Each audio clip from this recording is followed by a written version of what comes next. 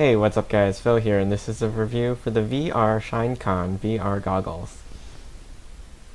These are the VR goggles. They measure 7.5 inches across, 5.5 inches deep, and 3.5 inches tall. The unit is made of a lightweight, hardshell plastic. It features a pupil distance adjuster or PD adjuster on top, which will change the spread of the lenses so you can focus on the screen and avoid double vision. There's also a distance adjuster on the side to make the screen and image appear farther or closer to you. The cushion around the face of the headset is a soft faux leather with about 1/4 inch of foam padding, which makes the goggles comfortable to wear.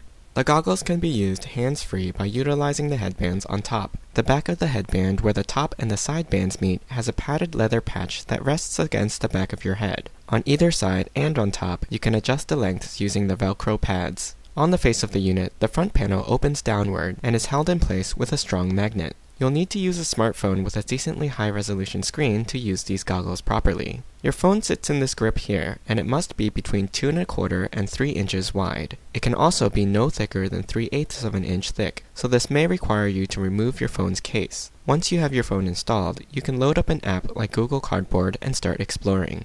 Here's a quick preview of a 360-degree museum tour video. By looking around, you can see the elements of the video all around you. There's a whole channel of YouTube dedicated to free 3D immersive content called YouTube 360. Just open up the video on your phone, then press the VR goggles icon on the bottom right corner. When your phone is in the goggles, it can get kind of heavy and tiring just sitting on your face. I still like to hold the goggles with my hands from time to time to keep the weight off my face. But it's nice that I can let go when my arms are tired. The one drawback to these goggles is that they lack a physical button on the outside to access touch capabilities on the screen, which some apps and games need to function.